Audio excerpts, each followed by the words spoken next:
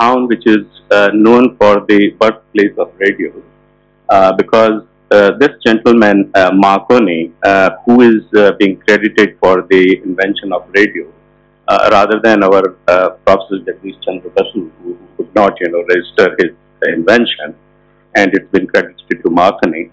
So Marconi, he established the first wireless factory in 1899 in Chelmsford and in Essex. So that's probably the significance of the town Chelmsford. And now I think being St. Andrew's Center for Plastic Surgery, that is the biggest landmark in that town. And this town is about 50 miles east of London, so very well connected to London. We're talking about the breast cancer and the breast, though. So the significance, we all know that the breast is the symbol of femininity and the motherhood. This is a picture of Bunny Thaniji, which is being, done by a local artist. And I always use this picture of femininity in my presentation. So a woman diagnosed with the cancer breast always live with, raising emotions with the loss of breast, fear of death, recurrence of the cancer, and loss of femininity. And there's always a desire when she sits in front of the mirror that she should return to the normality. That is the dream a woman with breast cancer is. That's what she all the time thinks about. Now, talking about the breast cancer scenario in the world, it's the most common cancer in female. 16.7 lakh new cancers are diagnosed in a year, and 25% of all cancers is breast cancer. 1 in 8 women worldwide is the incidence. And if we talk about India, then about 1.5 lakh new breast cancers are diagnosed every year, and we register 70,000 deaths annually, which is about 10% of the total cancer deaths. So that's the severity of the problem.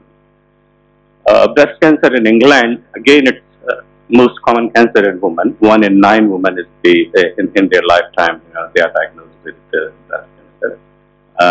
40 to 41,000 new cases per year, 11,000 deaths per year, even in so-called developed country. And this incidence is rising even in the young age group. Although we have got all sort of awareness programs, available for the public.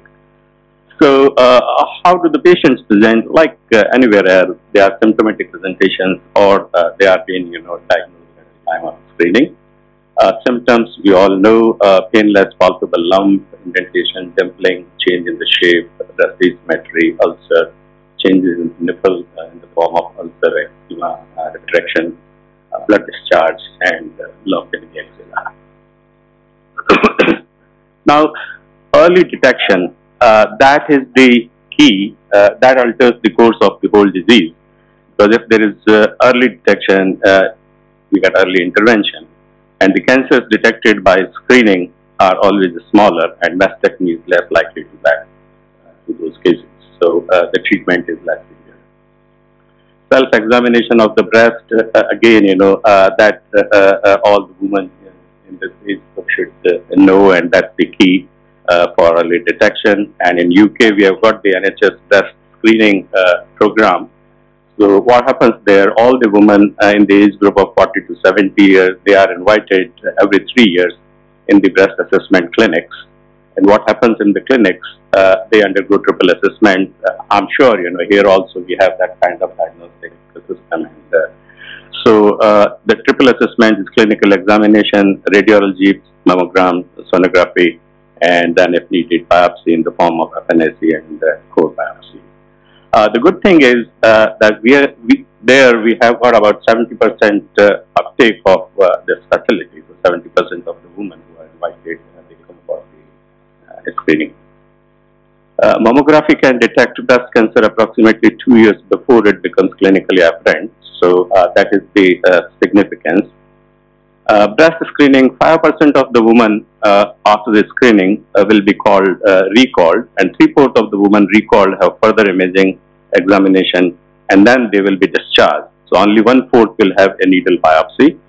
and 6 out of 1,000 will have a cancer diagnosis. So UK screening program, we are predicting that should have reduced mortality of the breast cancer by 25%, which is pretty effective program. High risk screenings, those who are high risk, moderate to high risk, they are invited for annual mammography for over 40 years. And BRCA P53 positive carriers, they have got the annual MRIs from the age of 20.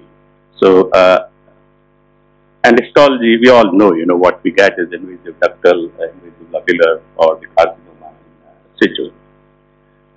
What if it is cancer diagnosed in the screening? Then the patients are seen again in 1 week's time. They are seen by the surgeons and the breast care nurses, and the diagnosis is given to them. And then a treatment plan is formulated. For that, we have got the MGUMST, multidisciplinary meetings, which takes place, every week. And all the specialists who are involved in the treatment of the patient, they are all there at under one roof. So pathologists, radiologists, oncologists, oncosurgeons, plastic surgeons, and the breast care nurses. All of them are there, so the decision will be made straightway, the discussion. And a consensus is reached. Treatment option, we all know that surgery, chemotherapy, radiotherapy, hormonal therapy, and combination of therapy are the treatment options for breast cancer. I will be talking about the surgery. So surgery is tumor removal, which is breast conservation surgery associated with the plus or minus radiotherapy. And mastectomy, about 55 to 60% of the patients who are diagnosed with the breast cancer, they undergo mastectomy.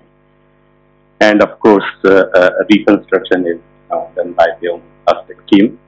Axillary staging is another, surgical procedure, so which I'm not going to go into the detail. Breast conserving surgery, wide local excisions, it basically depends on the nature, size, and location of the tumor. And the size of breast is also important to make that kind of procedure. So wide local excisions, they are quick, they preserve the structure of the breast. They always need radiotherapy. So they are the easiest options. And then the other procedures are mammoplasty techniques, which uses breast reduction principle. So in this wide spectrum diagram, you see, if the tumors are located in these areas, then the mammoplasty technique can easily, applied. And this part of the breast, which is within the wide pattern, other than the pedicle, which is this. So anything located in this area, that can be easily taken away as the reduction specimen. And so this is how these parts come out, and then these pillars, they are wrapped around the pedicle. We can plan the pedicle depending on the location of the tumor. So the pedicle can be inferior, superior, superomedial, and there can be extended pedicles as well. And the breast can be reshaped, although you get the smaller size of the breast, so you have to do reduction on the other side to get symmetry. And this is how the remaining breast pillars, they are wrapped around the pedicle, and that forms the breast cone. And you can see in this picture that this lady has the ectopic breast, and the tumor was diagnosed. Mammoplasty technique was used. The tumor was removed, and she got a nice breast reduction. So smaller breast, nipple at a right position. So it's kind of the cosmetic reconstruction as well. But the drawbacks for the breast conservation is that sometimes you end up having this kind of scars, triggering scars, depressed scars, asymmetry, and then there are chances of high chances of the local failure and recurrence. And definitely don't like the breast deformities which we get out of this, because these deformities are very difficult to treat as well, because these patients get radiotherapy, and treating radiotherapy breast or doing any cosmetic surgery is a very, very daunting task. So that is the drawback of breast conservation. So the next thing is mastectomy, which is complete removal of the breast with the tumor. And there are definite indications. So large cancers in the small breast, multifocal disease, those who are unwilling to radiotherapy, they are subjected to total removal of the breast, failed conservation surgery, recurrence of the breast cancer. And the most important thing is the patient choice, because ultimately it is patient's choice which matters. And of course, now we are doing more and more risk reduction surgeries for the family history and gene carriers. So in those cases, we do mastectomy. So these are certain indications for the mastectomy. Now, mastectomy can be simple mastectomy where all the breast tissue and tumor and skin is removed, and patient is left with the flat chest with the scars which are transverse or oblique scars on the breast. The good thing is it gives good local control. So about 55 to 60% of the patients, they go for mastectomy. The mastectomy, that was the simple mastectomy, and now that we are doing reconstructions, immediate reconstructions, so our options are, skin sparing and nipple sparing mastectomy. Skin sparing mastectomy, whole of the skin envelope is spared, and nipple areola, breast tissue and the tumor, it's just taken out. And then reconstruction is done immediately. Breast is basically, the skin, fat, glandular tissue. So you just have to replace the fat and the glandular tissue. And so this is the circumareolar mastectomy, and this is bipattern mastectomy, preserving the nipple. This is again nipple preserving, nipple sparing mastectomy, where the approach was from inferior, and the whole breast was taken out and the flap was put in. Similarly, you can use, radial incisions and do the mastectomy. It is basically the surgeon's choice, and plastic surgeons, combined. So it's a team game. Breast reconstruction versus mastectomy, the scenario is that in USA, 40% of the patients, they go for reconstruction. In UK, we are touching 30%, it's 28 to 30%. In India, I'm not sure, what the figures are. I don't know from where I got this 3 to 4% figure. I think even that figure is a very high figure. So that's the scene. Essex, where I'm working, the immediate breast reconstruction offer and uptake rate, it is very, very high, This slide, it shows the uptake rate in the whole of the English cancer networks in all the counties. And on the top, that is the Essex, and you can see that, up to 80% of the patients, we offer reconstruction, and the reconstruction take is about 40%, which is the highest, And there are other counties, you can see. There are counties where the offer rate is low, where take rate is low, but on an average it is up to 30% take. And the reason for that, I think we have a very good counseling of the patients, and for that I will give credit to the BRA groups. So we have got breast reconstruction awareness group, which is formed, locally by ourselves, which is run by the breast care nurses. And those nurses, they are the first point of contact. They give all the information to the patient after the consultation with the surgeon. They show before and after pictures, and they are available to answer all sort of questions. So they are the link between the patient and the the consultant. And what they do, they organize meetings as well.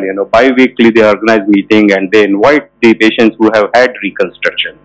So, and then they establish communication between the patient and those who have had surgery. So they form the they give first-hand information to the patients, and they can call them anytime and any number of times. So that way, there is a good link between the operated patients who have got the results. They are really willing to show their results as well in the clinic. So that is probably the way forward if we have that kind of organization with all the breast oncoplastic clinics. The demand for breast reconstruction, we are seeing a steady increase in the demand, and so much so that demand for autologous reconstruction has outstripped the resources in the UK today. we are really, really struggling, in terms of resources, in terms of theater capacity, in terms of available surgeons. So autologous reconstruction, it is very, very much in demand. And I think we give credit to the breast screening programs, and we have got the nice guidelines. I'll come to that in the later part of the presentation. And there is increased patient information and expectation. Resources are, of course, there are increased resources, techniques are advanced, and there are advances in the oncogenetics.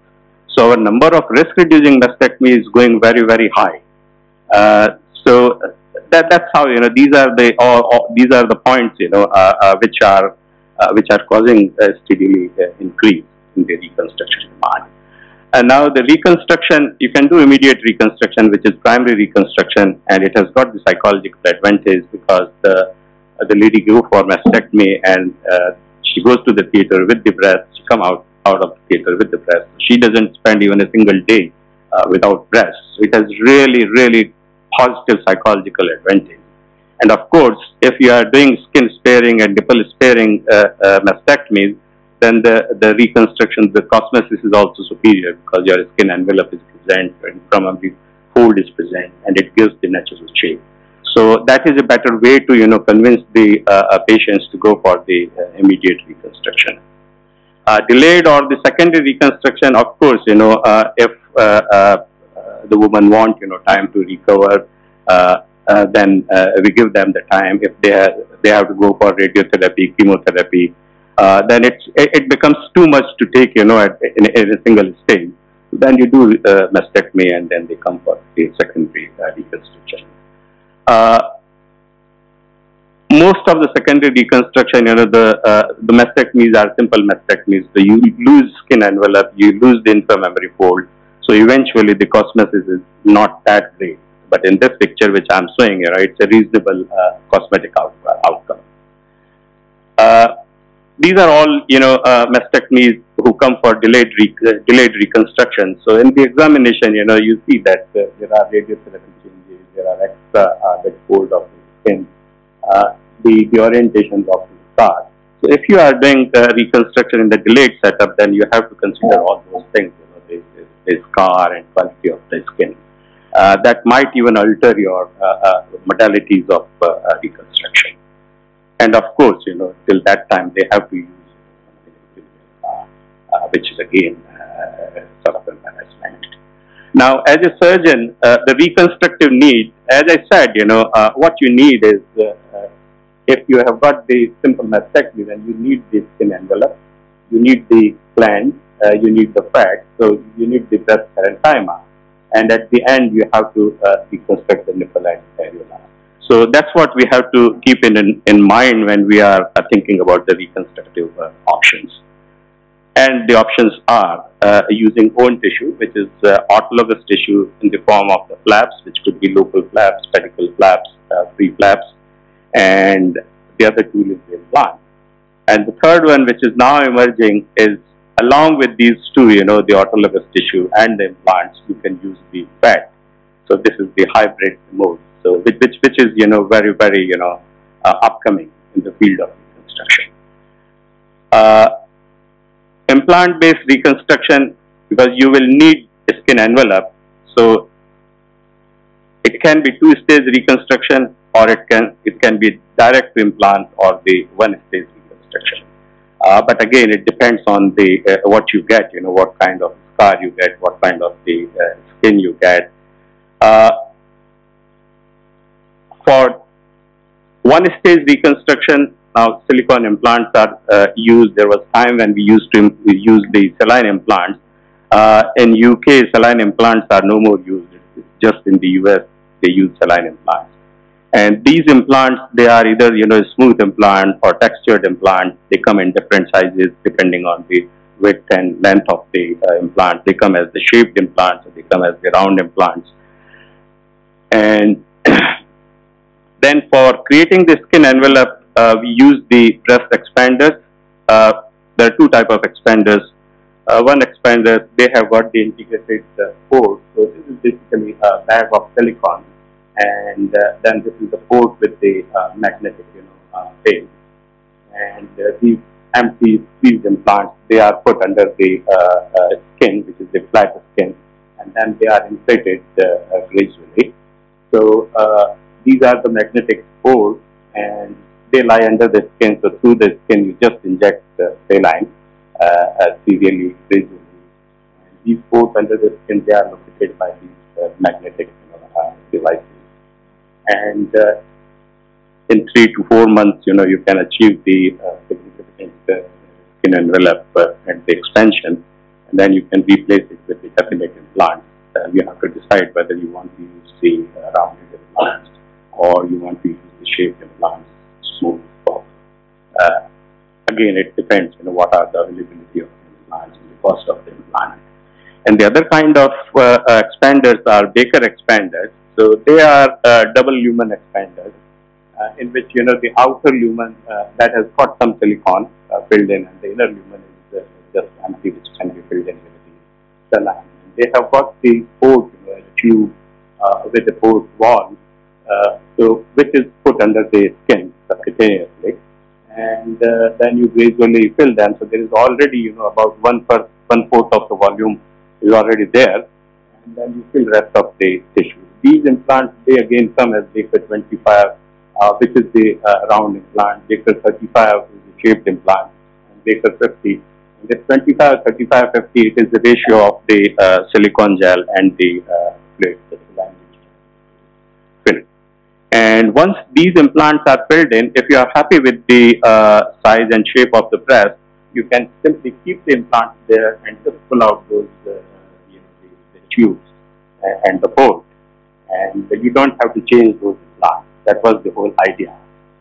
But breast implant surgery, the implants do not change, whereas the breast change with the time.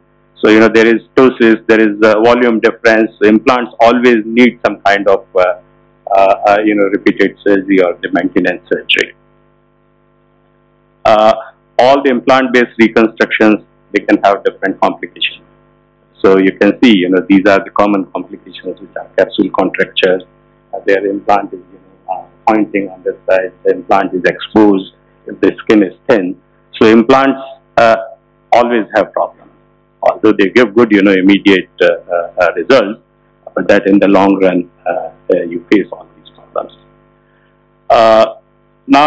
Nowadays, we are using, dermal sling or the skin substitutes, what we call as acellular dermal matrix, to cover the implant if the skin is thin. So that gives extra protective, layer. But then all these ADMs, they are really, really expensive, and I don't know that in our regular Indian setups, these are advisable. These ADMs, they are, porcine or bovine acellular skin. And there are few names which are available, which is Fracton, Surgiment, MGUMST, Exoflex. Of course, in our unit, we are using these products, and we found them quite useful. I will not go into the detail. And implant and radiotherapy, they don't go really well together.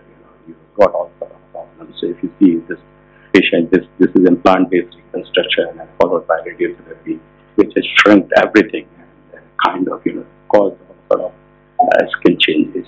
So it's kind of a failed reconstruction.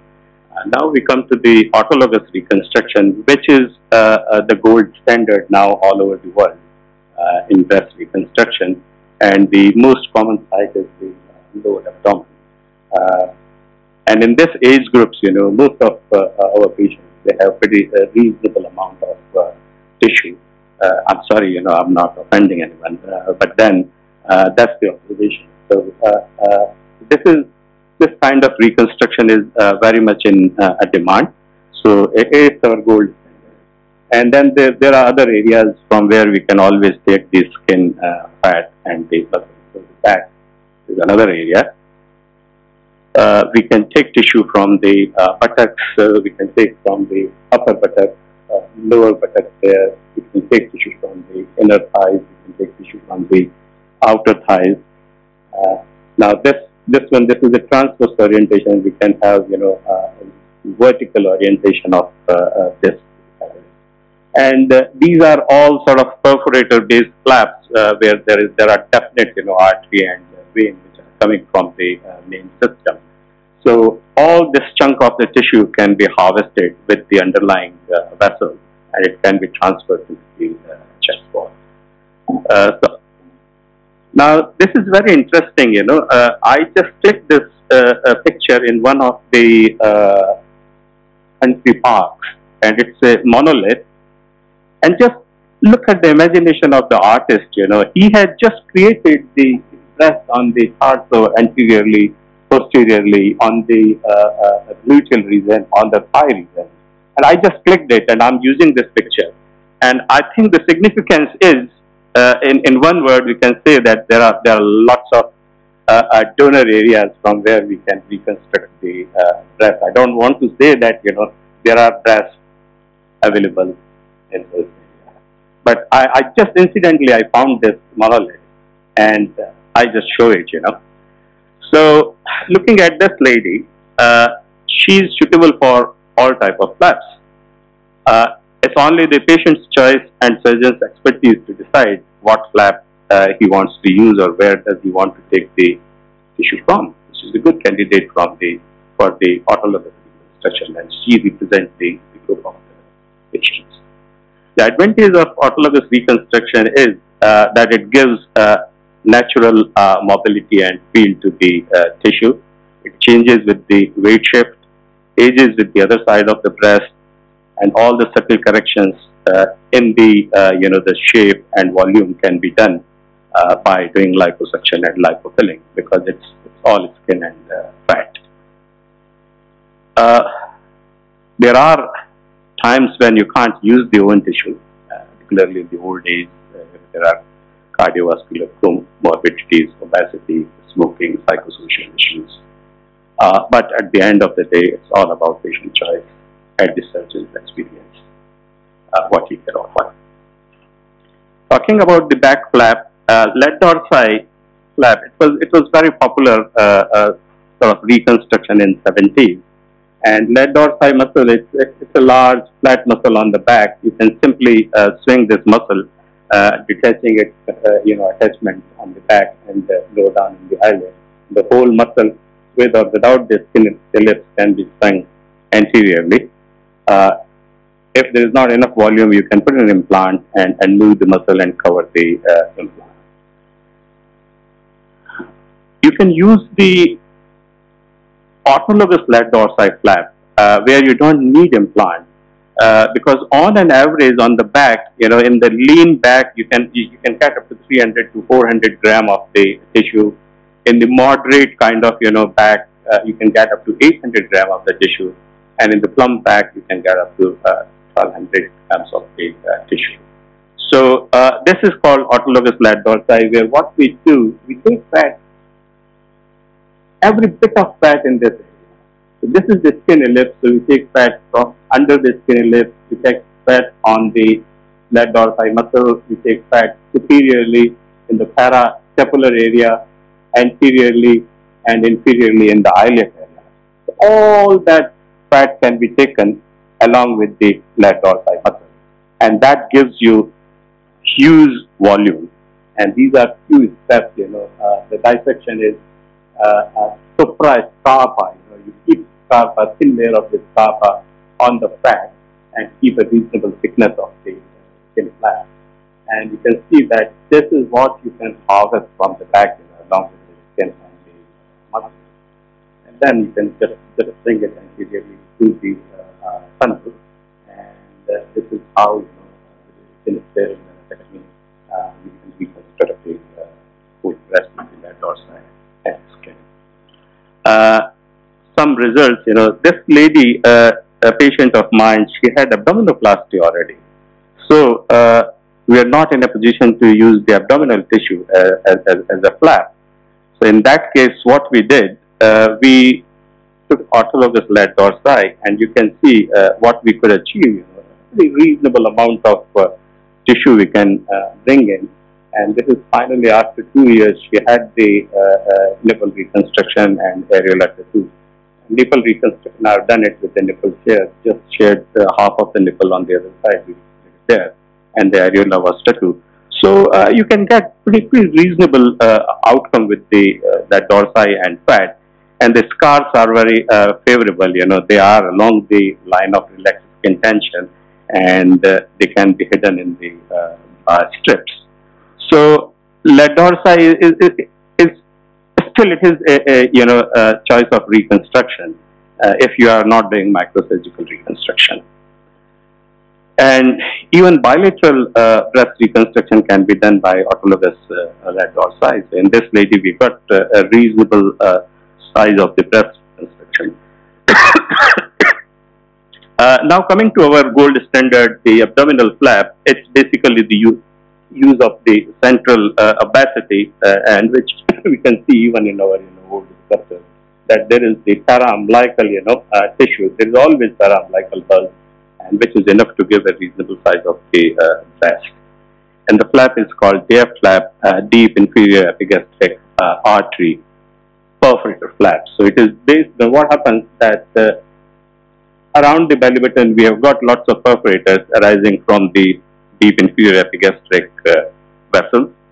So we take the lips of the skin fat, leave the rectus sheath and the muscle, and we simply, when we identify the perforators, and trace them down through the sheath into the abdomen, and look at the deep inferior epigastric vessels. And for that, sorry.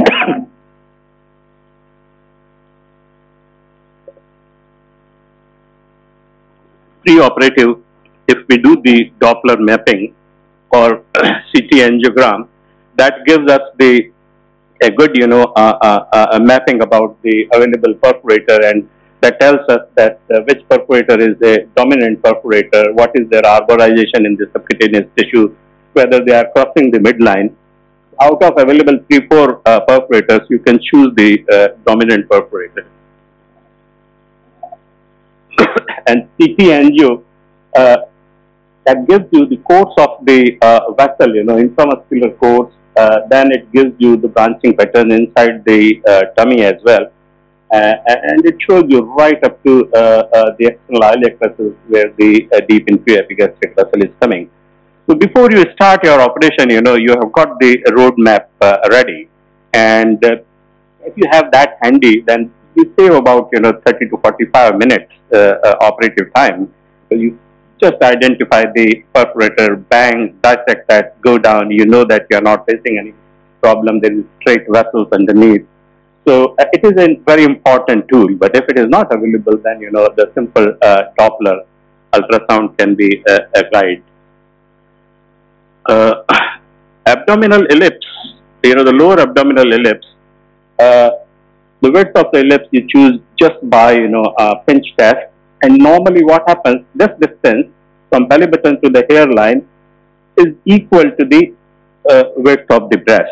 So when you raise the flap, if you've got enough tissue, then even hemi-DF, just half of the lower abdominal tissue, that is enough for your breast reconstruction. You just swing it 90 degrees, and that gives you the width of the breast, and then the upper part of the breast, that is just triangular. I'll show you how we lines the breast. This is the perforator, when you raise the skin and fat, that's what you see. You see the dominant perforator, you can see both artery and vein, and you can see the pulsations of the perforator. So if you see pulsation, then you can decide that this is probably the best perforator. And if it is located in the center of the flap, if there are 2 perforators in the same line, then we take 2 perforators just to increase the perfusion of the flap. And this is the intramuscular dissection of the perforator. You simply split the muscle, and you are right onto the deep inferior epigastric vessel in the abdomen. And this is, you go down to the pelvis, take all the sheath and fat around the vessel, and just go right down to where the vessel is coming, and then detach the vessel. And that way, and then superiorly also, here, you just have to ligate the vessel. In that case, you have got the whole abdominal skin free with the blood vessel. It just looks like umbrella, the umbrella, and then it stalk, which is the blood vessel.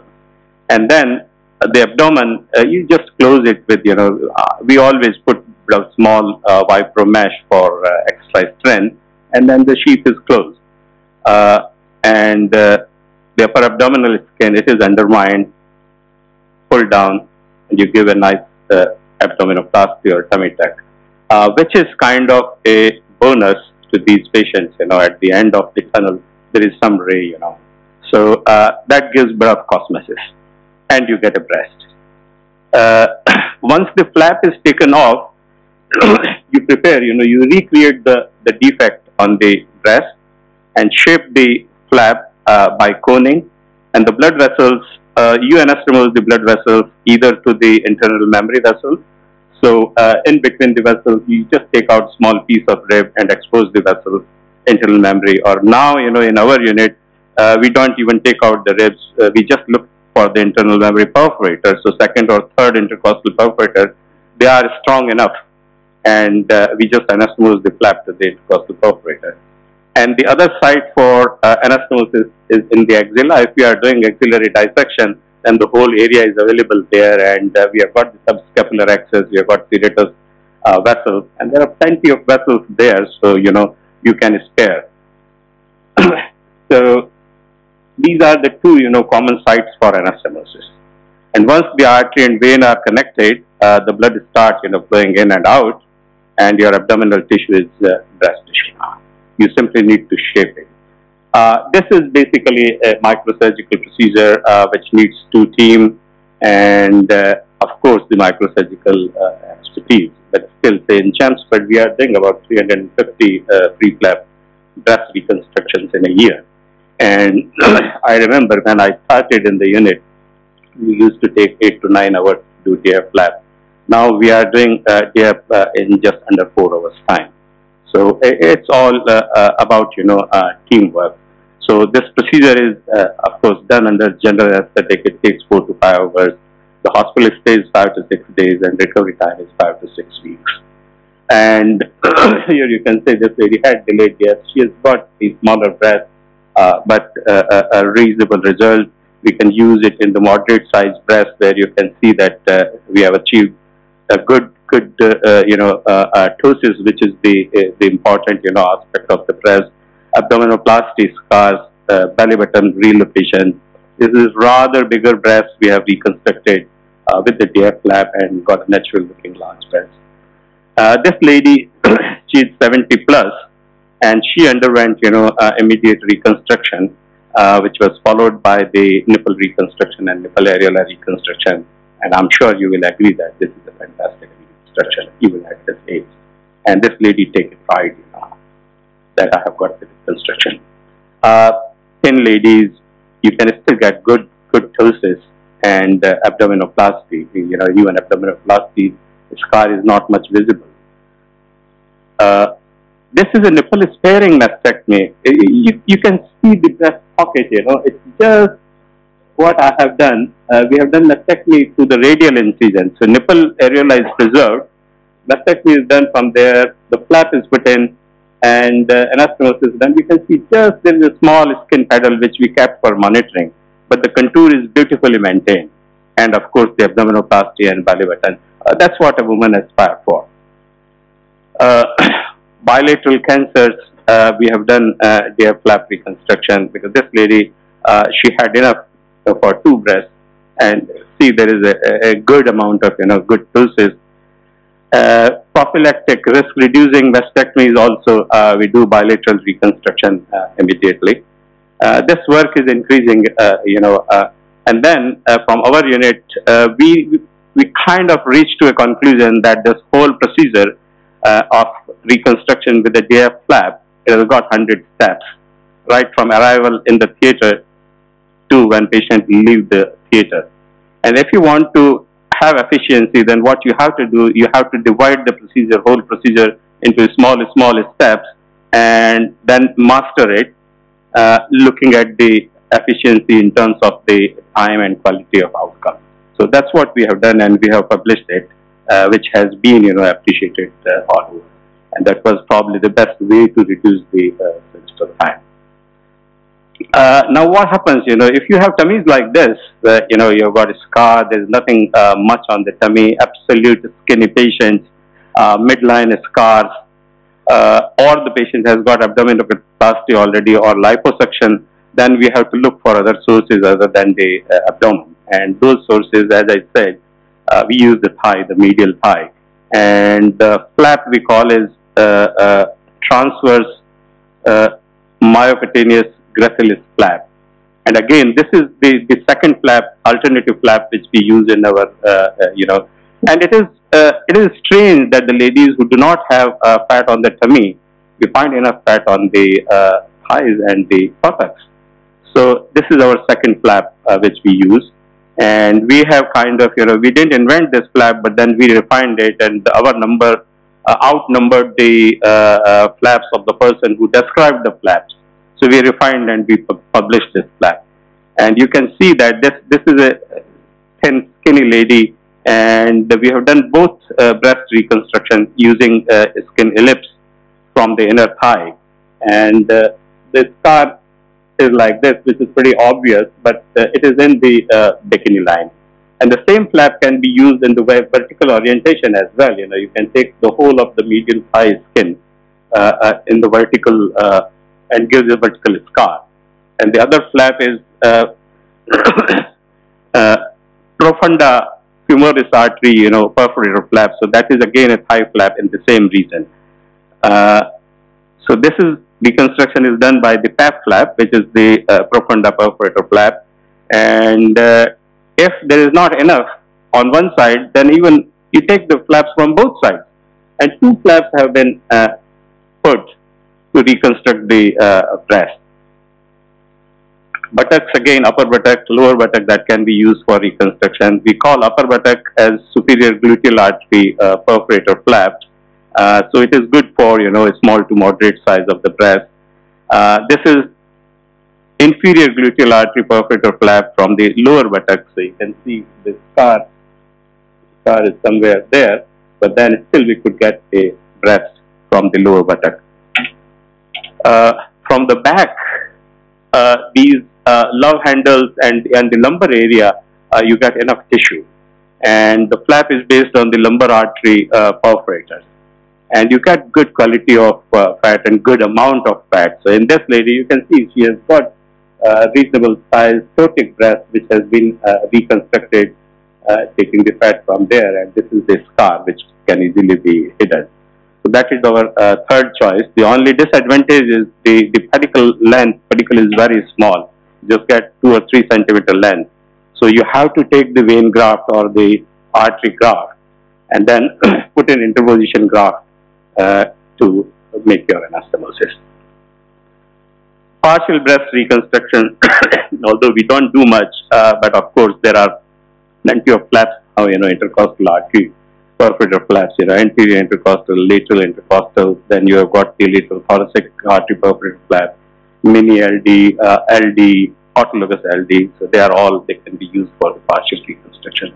I don't have, different cases and slides for that, and so that's not, my area of expertise. Then chest wall reconstruction, because I think in our scenario, most of the times, we are doing chest wall reconstruction, we take out everything and you just have a chest wall defect. So DAP is again, workhorse for that. You can take the whole of the ellipse of the lower abdominal tissue. You can see the size of the defect. The whole of lower abdominal tissue was used. And although you cannot give a breast, but you can resurface the chest. There are some good local flaps, like laterally based thoraco-abdominal flap, very big defect. And we just base is laterally whole of the abdominal tissue, see right up to the belly button, even below, can be lifted up. It looks grotesque, but it serves the purpose. And it's simple. You can do this flap in half an hour's time, and you only get this scar, which is, right from there to there. So you can use medially based thoracoabdominal flap. So just base it on the paraumbilical perforator or superior epigastric perforator. Laterally, you can go as far as you want to and just have your arc of rotation. And the whole of the tissue is used, and you use the abdominal tissue, which is lax.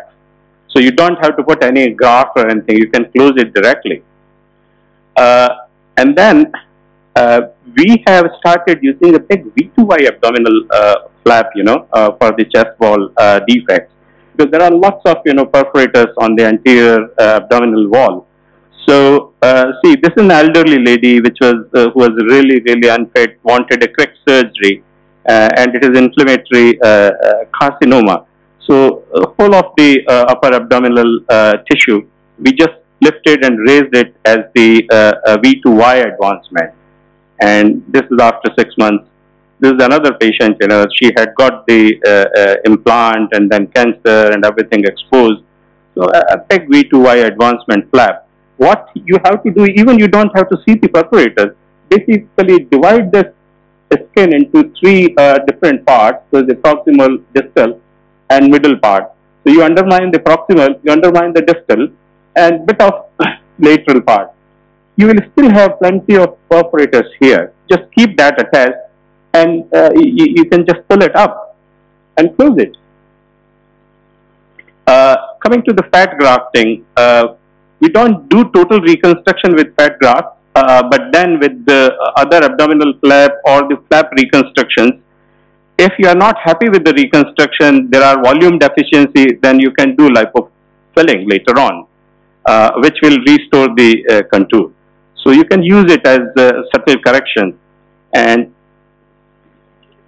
thank you. And all this kind of deformities, they can be treated simply by fat grafting. You can see the result. The contour has been corrected nicely. So amongst all the 3 modalities, the flaps are cheaper.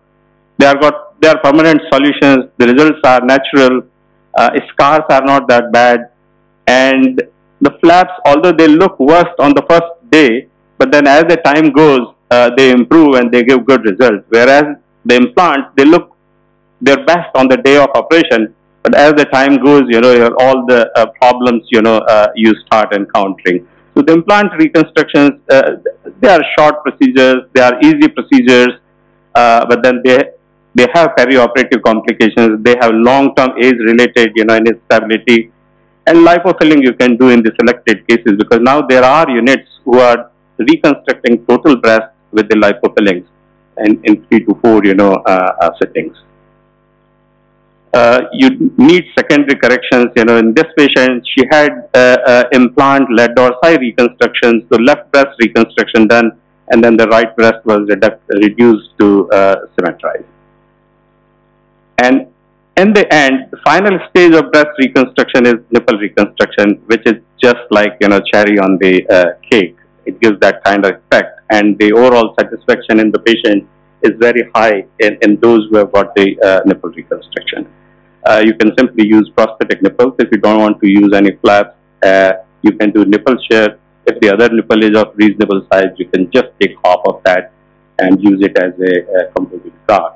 And that is probably the best outcome, And that's my preferred modality for nipple reconstruction. Areola, you can simply do tattooings.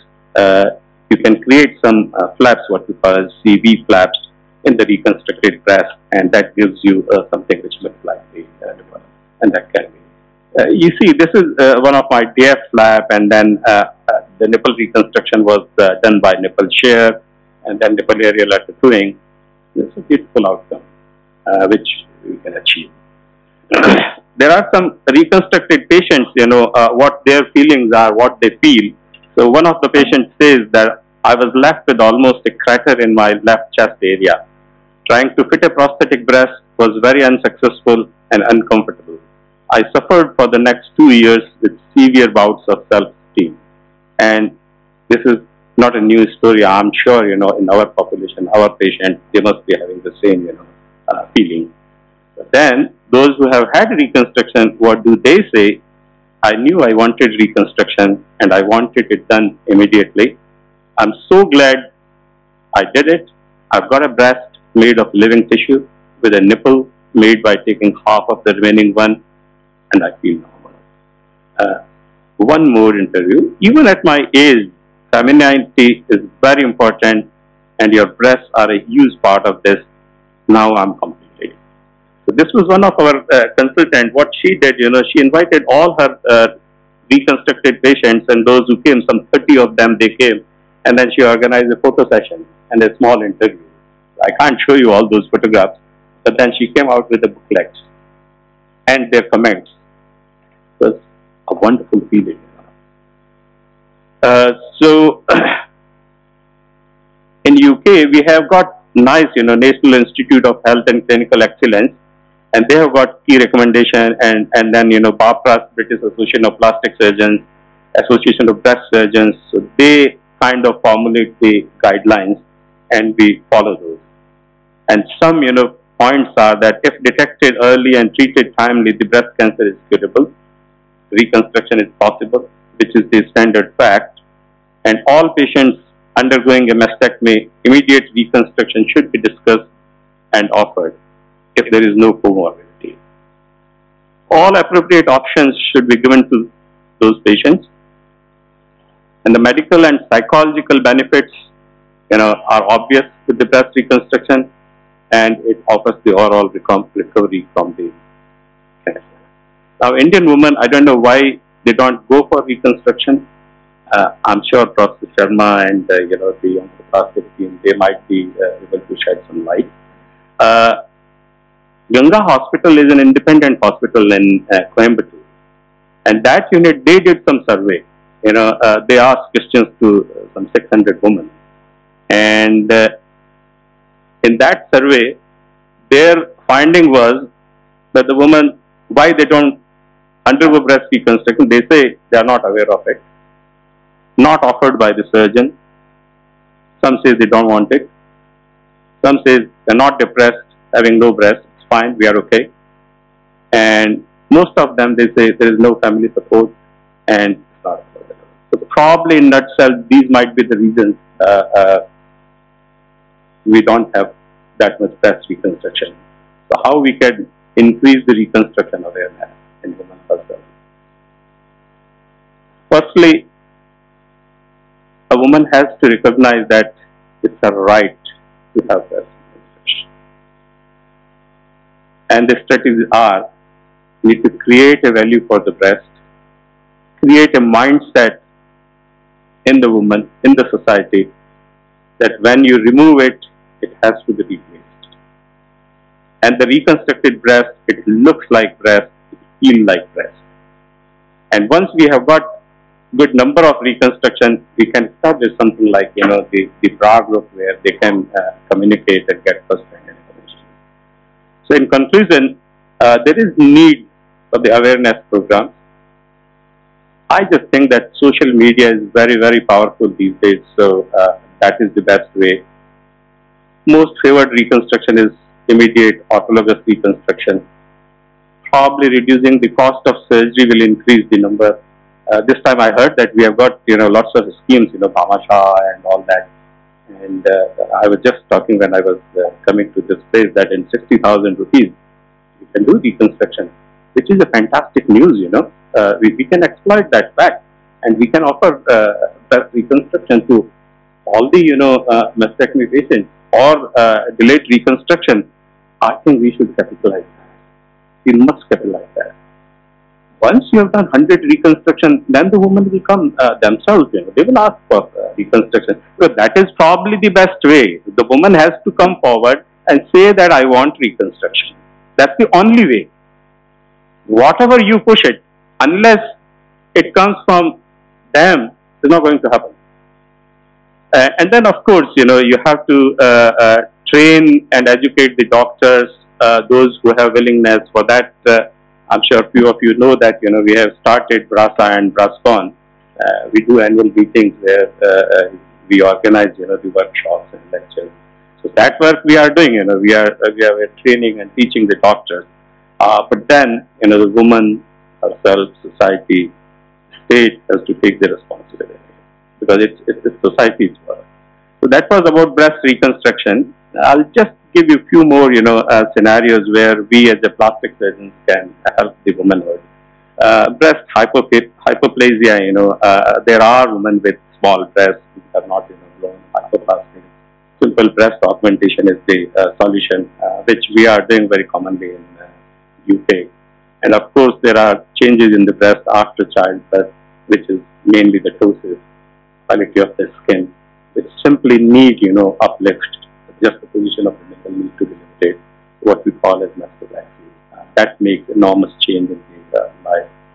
So you can see the mastopexy, result. The first pictures are they are totic breast, uplift, and they are knife and curved breast.